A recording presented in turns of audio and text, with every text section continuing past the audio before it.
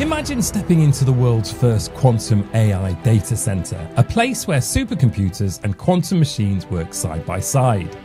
So what's quantum computing? Unlike normal computers that process bits as zeros or ones, quantum machines use qubits able to be both at once.